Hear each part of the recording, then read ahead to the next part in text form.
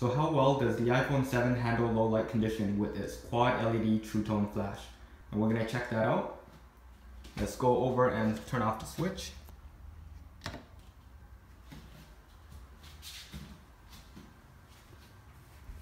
And here you are.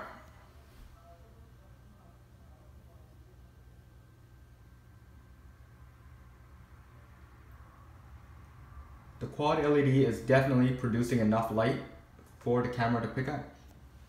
This is amazing.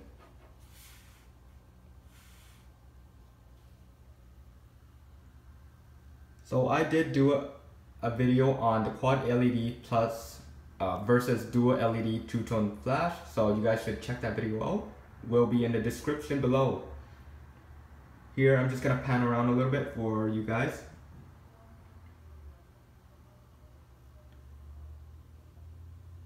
You can see all that dust on my iPhone.